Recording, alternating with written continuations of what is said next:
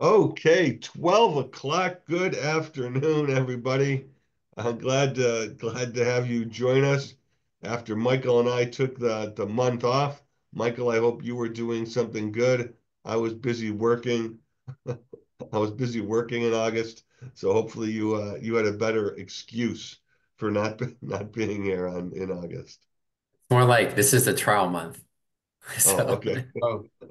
Right. So nothing good for you either.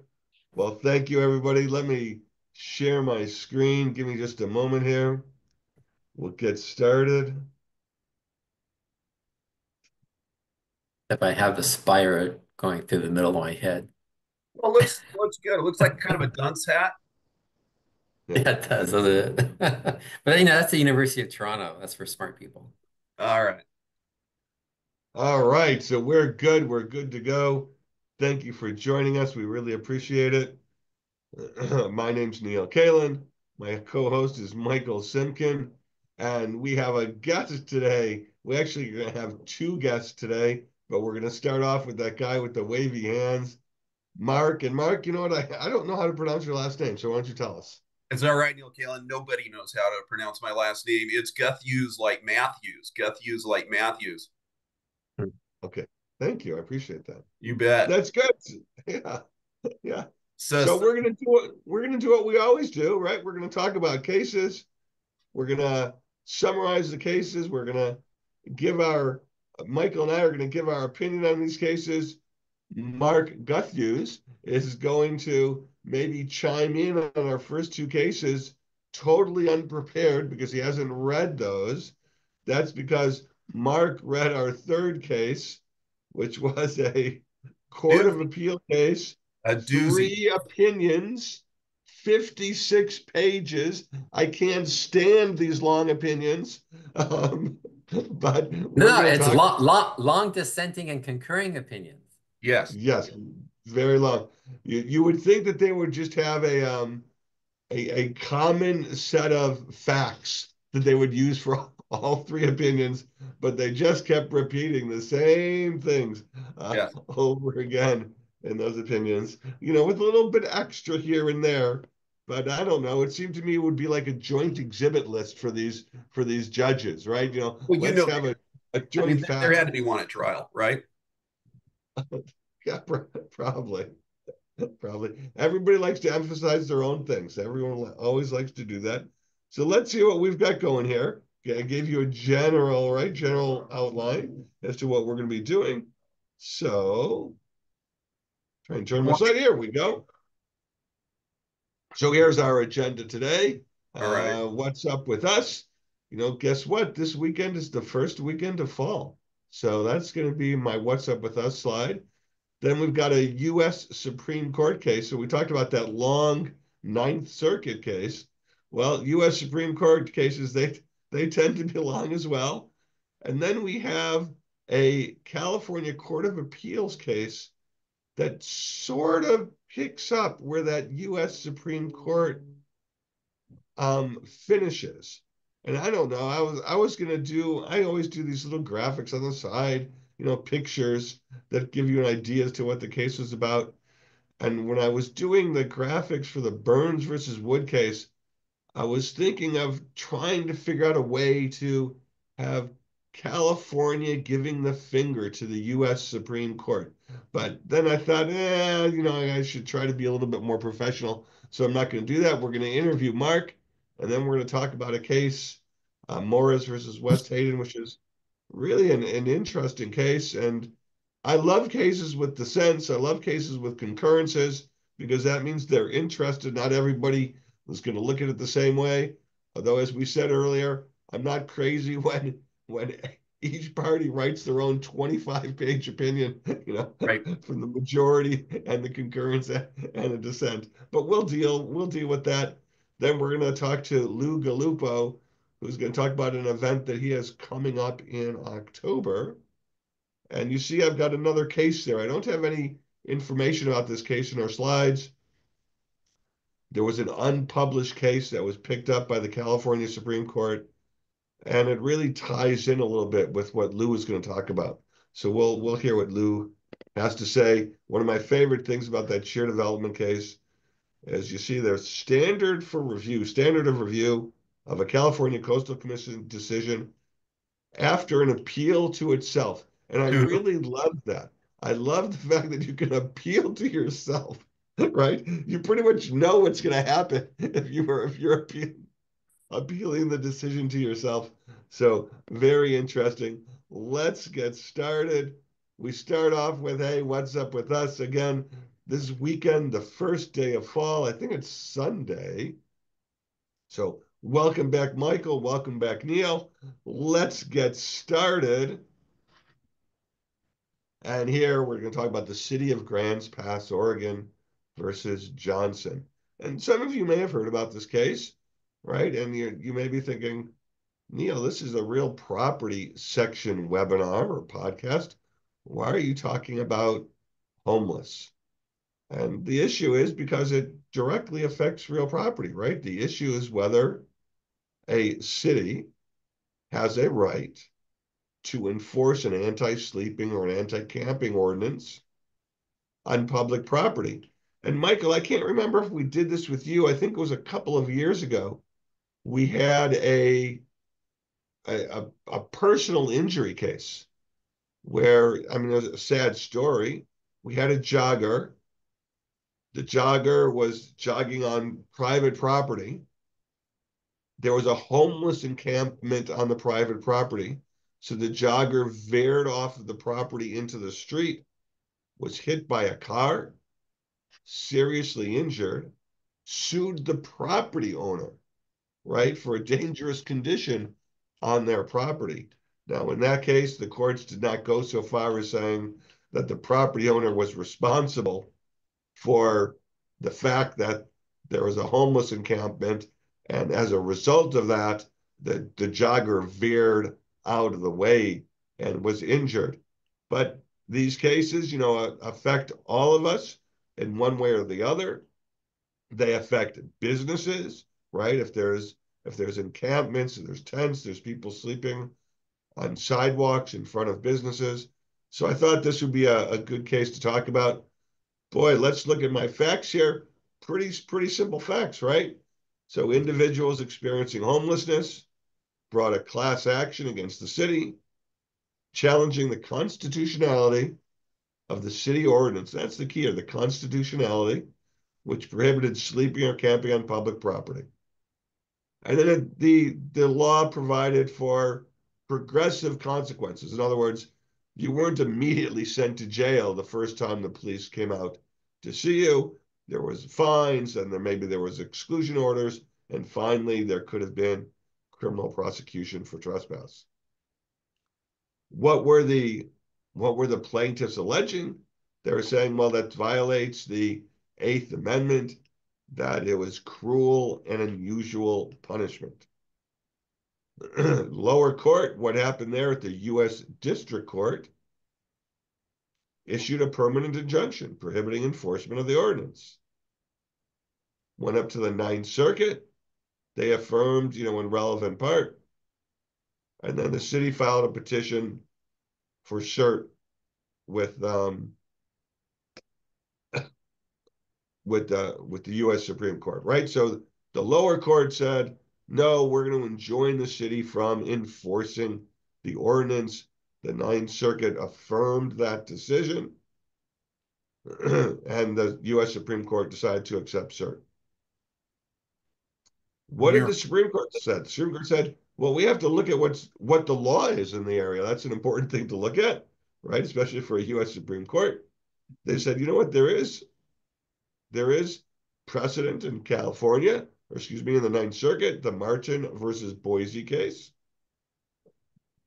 That said what? Well, the Eighth Amendment, the cruel and unusual punishment clause, prohibits enforcement of these anti-sleeping, anti-camping ordinances if the number of homeless exceed the practically available shelter beds. And there's a number of questions here about what that would mean about practically available, because some of these shelters are private, Some of these shelters have conditions. For example, there was talk there about one of the conditions is no smoking. Well, what do you do if you're homeless and you're a smoker and you are offered a shelter, but the shelter requires no smoking? Or some of the private shelters require some kind of religious training or indoctrination or study as a part of being accepted into the shelter. Well, if you are not of that, religious persuasion, does that mean that the shelter bed is practically available for you? So the U.S. Supreme Court went on and said, well, let's look at the cruel and unusual punishment clause. And when we look at that historically, we say it really addresses the method or the kind of punishment, right? That's what's being talked about, not the question of whether the government can criminalize certain activity or conduct. And the U.S. Supreme Court says, the plaintiffs, they don't even contest that. They don't even contest that. What they do, though, however, is they say, well, we look at other precedent. They looked at the Supreme Court case of Robinson versus California that said you cannot criminalize addiction itself. You cannot say because somebody is an addict that they can be punished, right? And so they're basically trying to extrapolate from there, and from the Martin case, the plaintiffs were trying to do to say, cruel and unusual, to say if somebody is involuntarily homeless, that you cannot ultimately criminalize that activity. So what happened here? The city first issues fines before seeking removal. All of that stuff, not unusual, not unusual. So let's see what we got here. There we go. So I thought they had a lot of interesting information that the Supreme Court took from various amicus briefs that were filed in this case. And there was a lot of amicus briefs, many of them from cities. And so I thought there was a lot of interesting statistical information. Do I know how accurate it is? No, I don't. But the court felt comfortable enough to put some of these things into their opinion, okay, such as what? Homelessness is complex. Its causes are many. So may be the public policy responses required to address it. People will disagree with the policy responses, which policy responses are best, and this is down at the bottom of your screen. They may experiment with one set of approaches only to find later that another set works better. And then if we look at some of the statistical quotes that they provided in this opinion, California is home to around half of those in the nation living without shelter on a given night. And each of the 5 states with the highest rates of unsheltered homelessness are all in the West Coast: California, Oregon, Hawaii, Arizona, and Nevada. And then what else? Officials in Portland, Oregon indicated that in the relevant period of time, over 70% of the approximately 3,500 offers of shelter beds to homeless were declined, right? So ultimately, what happened in this case, ultimately, the U.S. Supreme Court said, this is not really an Eighth Amendment issue. That's not what we're talking about here. Michael, what did you think about when you read this case? Well, I concur and I dissent. How's that? Okay, there we go. All right. Yes, I like that. All right. So I guess we have a lot of these 5-3 decisions. Anyway, okay, I have a couple issues here.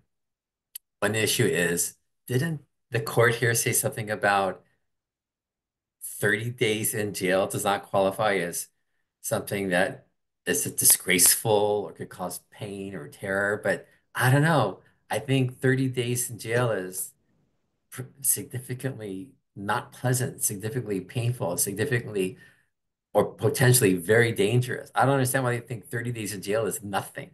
So I dissent with that statement. Um, I see they're trying to get into this whole status, like is homelessness a status? I think it could be because you're homeless for several different reasons, and it could be temporary, but whatever. Um, I do agree, concur that what they're doing is just putting it upon the states or local government. They're saying it's up to the local government because it's like you said, it's a complex issue. The best people to decide. It's not the courts, they want government to decide. So that part's okay, but I kind of think, sleeping in the park because you're homeless and being punished, thrown in jail, and they take away your stuff, which means they probably throw it away, um, is kind of cruel. Okay. As far as 30 days in jail, I think they were twisting some statements that Justice Marshall was saying, um, but that's what they do. They twist stuff a little bit. Well, But I don't know, but in the big picture, I'm okay with states making decisions here. But mm, I don't know about the ends justify the means or what they're trying to do here, but that's what I thought. well, if we look on the screen here, there's a statement, the last sentence in the second to last full paragraph. It says, those are societal issues for legislatures to address. And really it becomes once the courts get involved, you're asking the court to make a whole bunch of decisions that maybe are not appropriate for the judiciary. And I know in LA there was issues where judges were making decisions about what was appropriate or not. Now, maybe the judges are receiving all sorts of good advice. I don't know about that. But isn't that why we vote for a legislature? To help make those kinds of decisions, as opposed to a judge saying something is constitutional or not constitutional. Something is permitted under the contract, not permitted under the contract, right? Establishing the boundaries as opposed to establishing individual rules. And so to me, I think that was a big part of what this US Supreme Court was trying to get at. I see Mark sort of nodding his head. I don't know if he's, kind of lost here or if he's looking at something else or if he wants to comment. Yes, I do. So I want you to go back one slide, and I think that this is sort of the crux of the matter. And I don't know if you can, but in it said that This because one, Mark? yeah, Mark, this one? Okay. that's the one. And I'll take you to officials in Portland, about a third of the way down, indicate Okay. that between 2022 and January 2024, 70% of their approximately Oh, 3,500 sorry about that. beds were offered but declined. So I have done a little work, with the homeless community.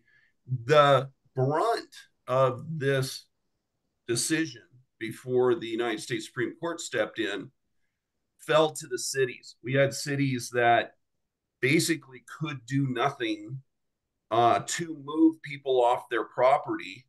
Beachfront city can't move people off the property because they don't have housing for those people. And so the communities have scrambled. They've purchased older apartment buildings. They've found ways to designate access for the homeless. And the homeless pass on the offer. Not 30% of them went for it. I'm not saying, oh, it's their, what we have found on a personal level is if it's women and children, they'll take advantage of the housing. If it's men, it's a pretty long shot as to whether they're going to take advantage of the housing. After the local community has gone through the expense, the tax, the brain damage of providing housing, which isn't used. I think everybody in the room, and I think that's what you see in the Supreme Court decision is, hey man, if that number was 100%, and that we've gone to the expense, we've gone to the brain damage, we've gone to the effort, we're now offering it to people, and people are taking advantage of it, getting their lives turned around, getting things cleaned up. I think the Supreme Court would be maybe reconsidering or coming out with a different decision. What they're saying is, hey, the court's idea of, hey, local municipality, you can't intervene until you're able to provide housing. That's not working. Well, and what you have here, right? You've got as so many of these tough cases involve, there's a balance, right? There's a balance of individuals who are complying with the law, who want to walk down the sidewalk, um, who want to have access to businesses, right, without being interrupted, right? And that has to be balanced against. And I see on your background, Mark, you've got the balance, right? You've got the balance right there in the background, and that's what the court did. That's what the court did. This court came out one way, right? Are there other courts that came out different way? Yes, right. The Ninth Circuit came out differently, and I'm sure there's others.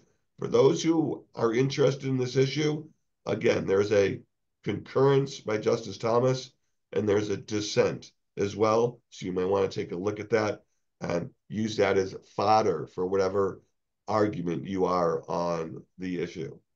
Okay, Let's go to so our next so wait, one. wait, Neil, I just want to say, Yeah. you know, this balancing part, there's a difference because I've seen this where there's a sidewalk that is not just covered with homeless tents and everything else, and it extends to the street and what you see them doing all over the place and sleeping in a park. Okay. I think it's very, very different, when you're balancing this stuff.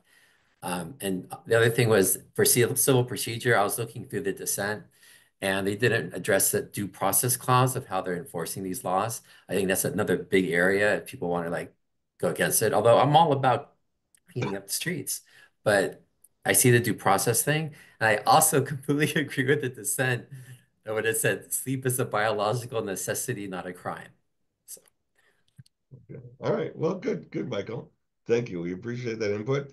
So let's hear what you're going to say about the people, Burns versus Wood. And here we have a California case. And again, we have an indigent homeless person who here is residing in a park, right? So the other case had to do with public property. So it could have been a park, could have been a sidewalk, for example. Here we're talking about somebody who is residing in a park in Fountain Valley, California. The park is near a hospital where this person was receiving treatment. Say she had cancer and she had heart disease. The city was pursuing this individual, filed a criminal complaint against her for being in the park past closing time, right? So that goes to your issue, Michael, where you would, tend to be, balance, right? That on the side of the homeless person, based on your last comment. And the individual said, well, wait a minute, I have a defense. I'm not arguing that I wasn't sleeping in the park. I'm not arguing that I had no mens rea. I knew exactly what I was doing.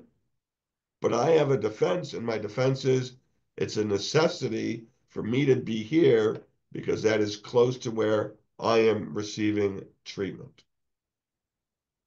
While the criminal case was pending, the city brought a civil action against Wood, that same individual. Okay. Now, Wood had a appointed attorney for her in the criminal case, but did not have an appointed attorney in the civil action. So she basically was representing herself, presumably with the assistance of the criminal attorney, but she was representing herself in the action. At trial, the court said, Wood, the city is doing what they're allowed to do. You're culpable for violating this rule. But the court did not immediately kick her out. The court waited 5 months before issuing a judgment prohibiting Wood from basically remaining in the park. Well, whether this was coincidence or not, but a week later, 1 week after the injunction, 5 months later, okay, Wood happened to be acquitted in the criminal case. Okay. The court said, well, yes, there was a necessity defense um, in the criminal case, and she was acquitted of the criminal action.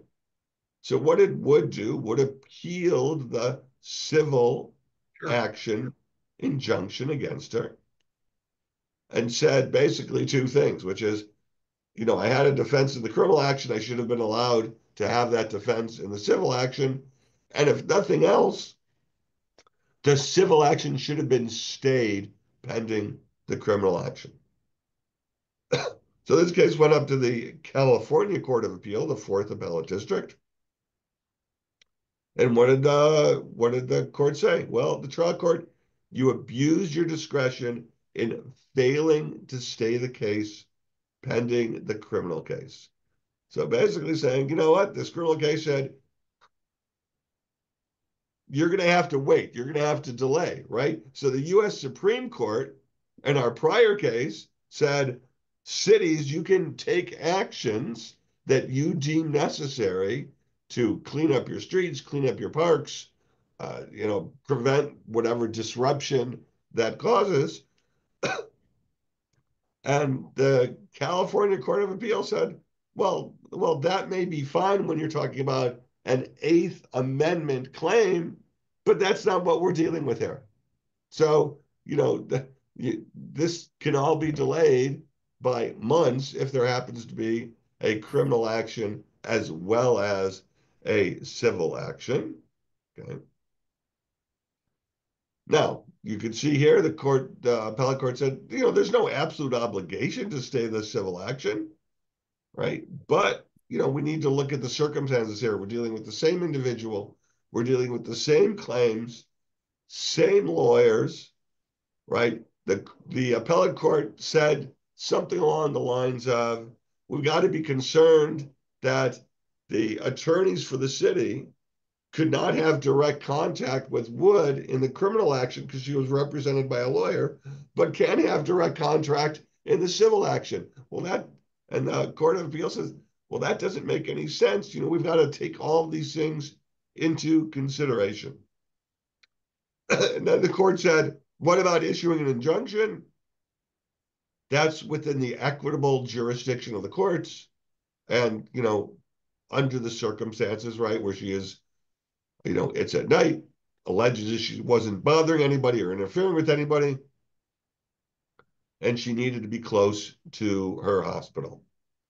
So again, even this court recognized the homeless issue is a very complex issue that is the subject of much debate, right? So, but this is really,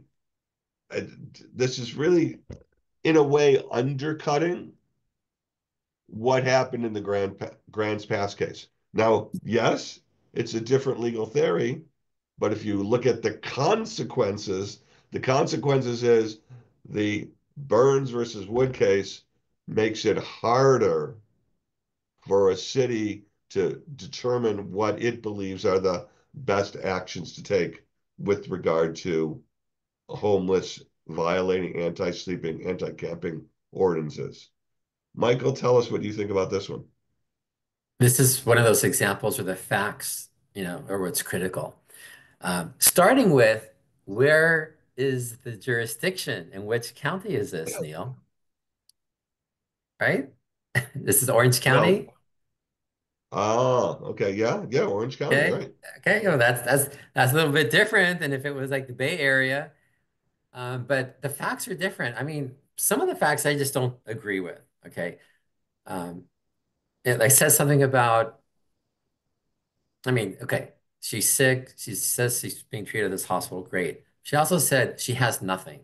So the necessity of her being there to be treated, or is it because she had nothing? She said she owns nothing except, I assume, a laptop, because somehow she was, I think, trying to make an appearance at a Starbucks on the trial.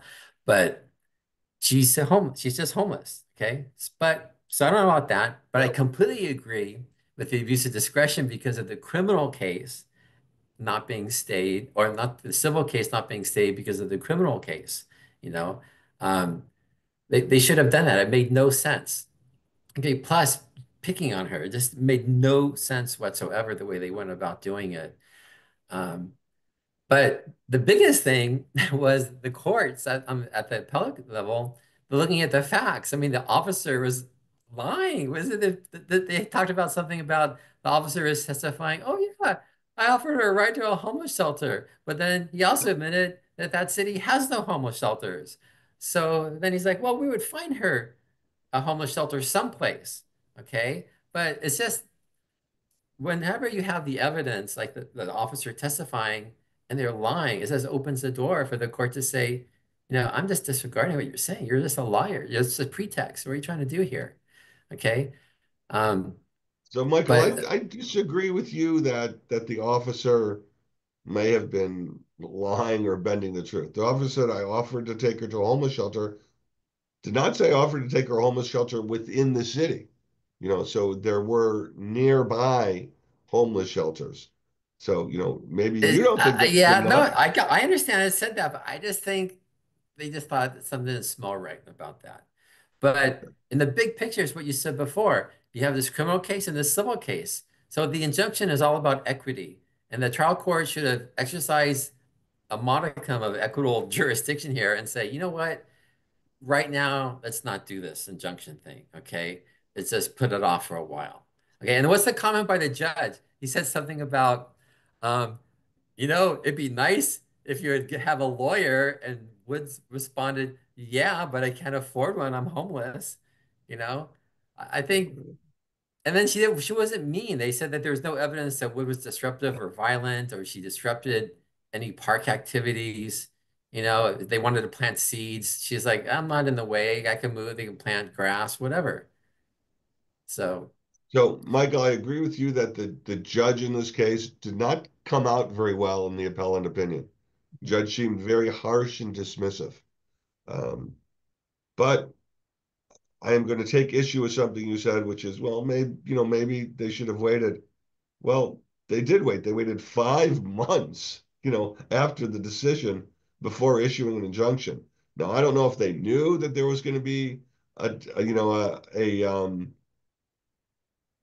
basically a defense verdict, an acquittal in the criminal action, whether that was known or whether that was a surprise. But it wasn't like they took action immediately, right? That's almost half a year that they waited before taking action. So let's turn it over to Mark, and then we'll interview Mark, and we'll get on to our last case that I want to talk to Mark about as well. I actually don't know that this is necessarily undercutting the Supreme Court decision. Uh, I think that this is sort of an example, and yes, it was in the courts. So by definition, it undercuts the decision. But it is an example of courts trying to find a way to help her. And I do think that occurs, that goes on. People in this position are assisted one way or another to the best ability of the people involved. So Mark, we don't disagree on that point, right? That I think in both of these cases, the judges and the justices want to do the right thing. And if it were an easy call, these cases would not go up to a court of appeal or would not go up to the U.S. Supreme Court, right? These are tough calls. These are tough decisions to make. And then, we either abide by them or we don't. Hopefully, as lawyers, we accept precedent and we act upon it as precedent. Of course, it's our job to, maybe make a distinction if it's in our client's best interest. sure. But these are the decisions that we have. So, Mark, you know what? I'm going to turn it over. All I don't right. know if Michael has any questions he wants to ask you about yourself or your practice, but if you do, Michael, great. If not, let's just let Mark talk away. Well, I can overview for a minute. I can give an elevator speech, and then Michael can jump in and talk about it. But the bottom line is that I started out of UCLA. I started as an HOA manager, and I did that for 5, 6 years, and realized that I wasn't going to be able to get a house because the industry just doesn't pay enough. I went to my boss, and he said, "Look," he said, "take every other Wednesday off and follow your vendors around. They have businesses. You can see how they do things, and when you find it, let me know. years later, I went back to Dennis and I said, gosh, what a generous thing you did. And he said, I thought I was going to have to replace you the next day. He says, this process brought another 2 years. And I did go ahead and continue to manage through my first couple of years of law school. And then at University of San Diego, where you're going to hear from Lou Gallupo. And then I started working in the HOA industry as an attorney. So I worked for a while as an HOA attorney. I worked for a while doing subdivision work, which is, just for anybody on the call, it's the process of breaking big pieces of land into little land and getting that process or those lots blessed by the California Department of Real Estate. I worked under the great Scott Jackson and did that for a number of years. And then in 2009, all my developer clients really hit the wall. And so I started Community Legal Advisors. So we're now 15 years old, and we got 500 clients, and we do general counsel for those associations, and we do assessment collection. So I serve on a couple of different boards. I serve on the California Lawyers Association. I'm the chair elect behind Mark Wilson. And I want to take this minute, the second, I would be remiss if I didn't talk to your viewers and just say, hey, come join the California Lawyers Association Real Property Law section. You're going to get a law review magazine. You're going to get a monthly update with current real estate cases. You're going to get the annual law conference. You continue to join us at Woo Woo. My goal is really to help people understand HOAs because they're just so easy to poke fun at. And I think that if people really understand what's going on, maybe we'll all do a little better at it. Okay, Mark, Okay. I have a comment about HOAs. Sure. Okay, so to me, an HOA is like a fiefdom, and it's run by a bunch of despots that are on the board, and they can do whatever they want to do. Okay, that's what I think. I just want to know, from your point of view, does all the power of the HOA to ratify every decision they make, right or wrong, is it still the business judgment rule? Well, you put a lot in your question. It's a setup. Let's back up. It is difficult. We have a case out there called Palm Springs versus Park, in which board president went out and hired a handyman to do a series of roofing jobs. And of course, that turned out very poorly. And the association came back and sued her and said, hey, breach of fiduciary duty. When you're on a board of directors, you hire a licensed insured vendor and they do a professional job. You just went out and hired Bob the Builder. And the court came back and said, to your point, hey, if we start holding individual directors, however well mannered, responsible for non-business decisions, bad decisions, we're not going to have anybody serve on a board of directors. So there is a tremendous fiefdom to your statement, but every association, every board of directors is reelected every couple of years. And so this is the real issue. If you care, if you believe this is a fiefdom, and I call it the NFL rule.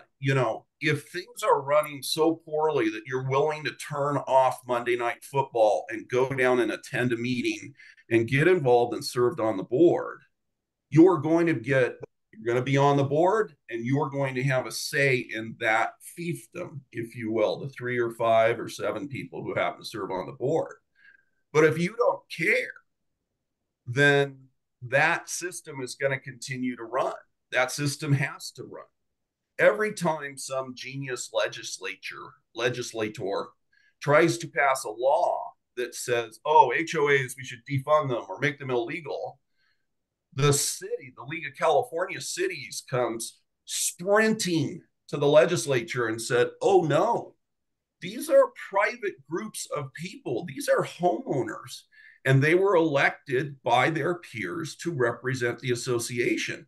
So they may be making bad decisions, But that's as easy as electing them out and replacing them with somebody who can make a good decision. Yeah, I get calls all the time, and I repeat what you just said. Get involved. And every so often I get a call back. Yeah, I got involved, but I can't. I'm powerless. They won't listen to me. You know. So I have to tell you, uh, there's mechanical things in place, right? So uh, my own son-in-law, uh, he was an owner within the association, and he got himself elected for the sole purpose of firing the association's manager. So you know that was his goal. You have some authority, but sometimes the person who's been keeping the machine going for 5, 10, 15 years, despite the absolute non-involvement or the lack of education of the people serving on the board, the person who's made sure that there's insurance and that it names the association, there's liability and property, and understands the difference, the person who makes sure the landscapers are operating on the property and knows who the landscapers are and what valves don't really work and why we need to put solar over there but not over there. That person is paid $35,000 a year as an entree, and maybe 65 as a 20-year associate. And your that person has a place at the table, because they've run your community for a long time. So if your friend ran with the goal of replacing management, they might have hit a wall. If your friend ran with a goal of getting 3 bids in place, let's make sure that we are going out to bid on things, let's make sure that we're doing that kind of stuff, then operating the corporation the way it's supposed to do, it's pretty easy to find like-minded individuals who are moving in the same direction. So, Yeah. Mark, I'm going But to stop you there. I got to stop you there. We got to get to our next case. We got to allow some time for Lou. Okay. I think, Michael, we're probably going to need to lengthen the time of these What's Up with Us meetings because we are always running late. So let's jump in. I'm not going to go over all of these slides on Morris versus West Hayden. It's a Ninth Circuit case, fascinating case involving an HOA, right? Which is why I wanted to talk about this with Mark here, which wait, let me is get my hot chocolate first. I mean, oh, go yeah, ahead. yeah. You have a family that held before they moved into this association, they held a big Christmas display and essentially a party, outside their home. I am reminded of some of those Christmas movies, where they try to light up, so where they could see their house from space, whichever Chevy one that Chase. was. Excuse me?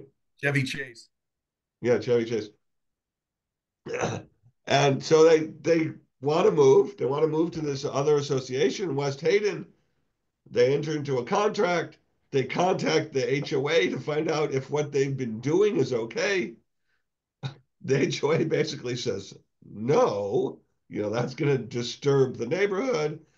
And the HOA, in a earlier draft of a letter that was not sent to this purchaser, made some comment essentially addressing that this is a Christmas display, and we have non-Christians or we have atheists in our community, and they're not going to take too kindly of that. The person goes ahead, purchases their property anyway, for 2 years, holds a huge event. This is not just putting up a few lights, or a few hundred lights, an entire event. They've got animals. They give away free hot chocolate. They Camels. have hot hundreds of thousands of hot people coming chocolate girls. coming into their property. After doing this for 2 years, they file against the HOA. The HOA did not file against them to stop it. The individual filed against the HOA saying, you've discriminated against me based on religion. I don't really understand how they were the ones who brought the case before the HOA tried to stop them. but nonetheless, that happened. The trial court, the jury awarded for the plaintiff. The judge issued a judgment as a matter of law. What I'm saying is the equivalent of a JNOV, and then it was appealed. And the appellate court, in three different opinions, right? The majority, a concurrence, and a dissent, basically said, well, there were some problems here.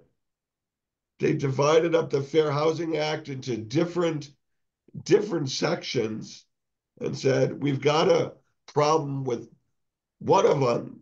And, the majority agreed on one of them. They disagreed on the other ones. And the case is going back for a new trial. Okay, so it's just a fascinating case. I'm not going to go into it. If you have time, again, everybody who's on the call today, you're going to get a copy of these slides tomorrow. You can take a look. You can see, some really interesting things, right? An estimated 200,000 lights, 30 volunteers, musical guests, a choir, a candy machine. It was just unbelievable, the event that they had. So, Mark, have you ever had something like this where you've had a potential fair housing claim brought against an association you represent? Fair housing claims are common. They're sort of a trope in our industry. The problem, I don't know about the problem. The issue with fair housing is as soon as you say that they're a problem, you then depreciate the very real interests of the people who are making the claim. And I guess so. I'll go back to they're a problem. They're a problem for my community associations to recognize before they come. I put on a training every year on preparing for avoiding fair housing claims. And my first slide is, look, discrimination is not acceptable. Here's how the courts want you to handle a fair housing claim. They didn't do it here. The courts really want you to follow California's employment law and fair housing and employment, and they want you to hold a hearing with that person, say, hey, what do you feel? Then hold a hearing with the person that they feel is discriminating against them. And that's one of the issues that came up here was the court was like, I don't think the association's discriminating against these people. So now we need to go back and look individually at each party. So it's an issue. You've got to know that it's out there. It's also a cheap trick. So if I represent a homeowner as against the association, I take a look at the person and I'm like, wow, female Asian, good. One of my claims is going to be fair housing because, it forces a conversation. It forces the association to come to the table. And I think that's kind of what you saw here, the court responding to that reality. Well, to me, Michael, I'm going to let you have a last word and for 1 minute so we can get to our second guest. But to me, I was kind of flabbergasted at one of the issues because that the response seemed to be problematic, and I understand that they should not have mentioned the religious aspect of it, but there was so much other evidence having to do with legitimate reasons to deny what the prospective homeowner was asking for, and the court seemed to say, well, as long as there's even some slight element that's not legitimate, then that completely, I'll use my word that I used earlier, undercuts all the legitimate reasons. And it's like, can't you consider these things in context? It was the homeowner who asked. The homeowner was told, you're going to be violating, you're going to be creating a nuisance. You're going to be violating our light laws. You're going to be violating our noise laws. You're going to be violating our traffic rules, all those reasons. And in a letter that wasn't even sent to them, where they mentioned the fact that it's a Christmas display that wasn't even sent to them. They got it obviously, through discovery. Yeah, Like, I don't know. I just, to me, that was kind of problematic that you could take something that was such a small part of the overall reason and elevate that to such a high level. Michael, real quick, what do you have to say? So the facts of this are unique. I understand why they actually didn't want it, but what I don't understand from a legal point is the homeowner association didn't, I mean, they said clear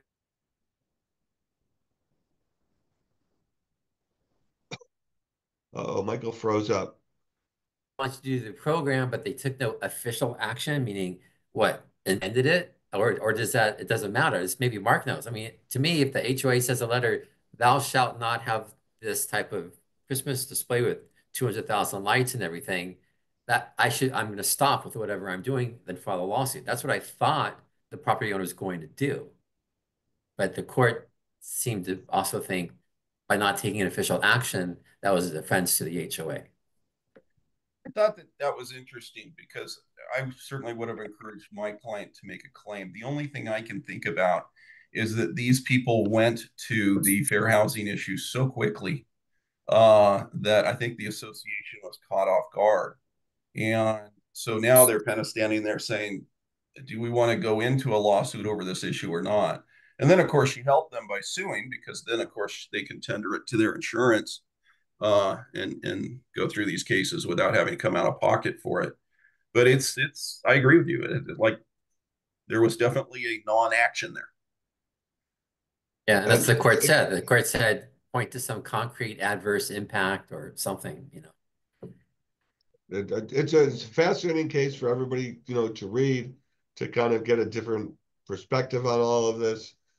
I have to tell you, my reading was, especially reading the concurrence and the dissent, that the plaintiff was basically a disagreeable person. Sure. Really was. And one of the HOA's initial responses, we don't want to be involved in litigation. Well, guess what? They proved themselves right. This person litigated, right? Right. But So what did it the was like, judge do at the end in the trial court? What happened at the end? It got well, River, it got yeah, JNOV.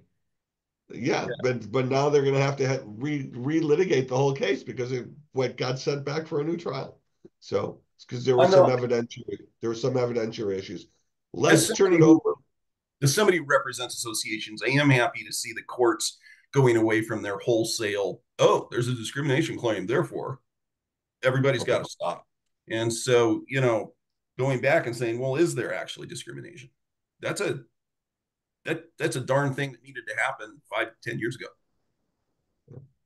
And we'll see if this gets results in another published case about what level that has to rise to be successful. Okay, well, Lou, if you're with us, if you're paying any attention, um, we want to bring you in. The reason we're bringing you in because Lou, you've got a program through the real property section that's coming up next month. So why don't you tell us about that program? Great, thanks. Hey, I appreciate it very, very much, Neil. Michael, thank you very much. Neil, again, thank you for having me on this podcast. The program, of course, originates out of the fact that we have a jurisdictional issue as real estate lawyers and to deal with California Coastal Commission as it exists today. And there's been an evolution from the beginning of the Coastal Act and even before that. And so today it seems that we have jurisdiction creep with California Coastal Commission. That's one of the issues, and only one of 10 issues that we're trying to bring forward. Well, the program that you have before you right now, Navigating the Sale of Coastal Properties in Today's Turbulent Climate, deals with primarily the sale of homes and what the disclosure requirements are related to those homes, whether it's existing or new development, but it can also apply to any other type of development along the coast. So it's going to be October 18th. It runs from 11 o'clock. We've expanded it to 5. There's going to be a primary speaker talking about, or a keynote speaker talking about the economics of what's going on along the coast and what happens if all of the homes or some portion of the homes in any area is removed from the actual coast or beach or cliffs itself. And there's a real possibility of that happening since things are happening in places like Pacifica, San Clemente, and most recently in Palos Verdes, that people may not be able to rebuild at this point in time. And even if they can, they might not be able to get insurance. So what happens when those houses start to trade and the real estate professional comes in and wants to talk about and needs to disclose along with the sellers on what those issues are? That's what this program's about. First panel, the very first panel will likely be made up of mostly coastal lawyers and a handful of elected officials that are willing to talk about the issues that they have with the Coastal Commission. The second panel will be made up of Neil will actually be on that panel and talking about how disclosure forms are created. So thank you, Neil. Deeply appreciate it. And we're looking, and at this point, there's practicing realtors that will be on that panel as well. And I'll be the moderator for both of these panels, just exploring the issues. Now, in the big sense, there's 10 influences that have come into being that did not exist prior to 2010. And there was a brand new regime that came into place in 2011. And the policies that currently exist today are from that new regime. So we're just going to explore that and then try to explain, how do you disclose it? I suspect, Neil, handing this back to you, that dealing with sheer development versus California Coastal Commission, we'll be talking about one of those issues, jurisdiction. So jurisdiction and process. So I'm going to hand it back to you. Well, thanks, Lou. And for those who are listening, Brooke, who is our administrative assistant at CLA, has posted a link in the chat for those of you who want to sign up. Now, you mentioned, Lou, that it's been extended to 5. Now, part of that is just like a social networking part. Isn't that correct? Or is it all, lecture or meeting? Right now, it's set up. The goal is to have it set up for two 1.5 hour sessions, 1 hour and 20 minutes, 1 hour and 25 minutes. So we're not 100% sure yet. We're talking about having some sort of socializing afterwards, because we're probably going to have somewhere between 85 and 100 people there, depending upon who's going to be there helping from California Lawyers Association. It's a limited venue at 75 people. It's up at Pepperdine University. It's a gorgeous room with an ocean view, with full ocean views up there. And we're doing this because this is an educational type facility. So, and this is an educational program in every sense of the word. So we'll see about that. Okay, all right. Well, that's good to know, Lou, and clarify one thing else for me. Yes. Which is, we're the CLA, the California Lawyers Association. We know we have listeners from throughout the state. Will this be available as a webcast or some kind of live streaming event, or do you have to show up in person if you want to gain that information? Great question. I appreciate the question. You have to show up. Okay.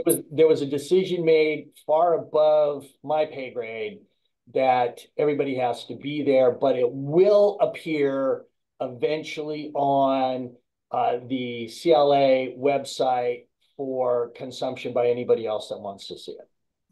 Okay, so I'm glad you said that, Lou. For those who are listening, if you want to reach out to Lou, you want to reach out to Mark, again, you're going to get a copy of all these slides tomorrow.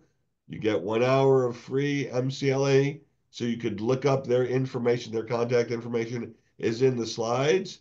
And you see here about our upcoming events. And for the one you were just talking about, Lou, I put live and webcast, so I'll need to remove webcast in the future.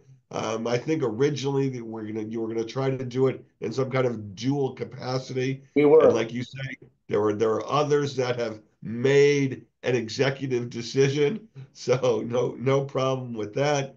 You see what else is coming up when co-owners disagree, and I believe that's one of our fellow XCOM members, which is Eli, who's going to be talking about partition actions, I think.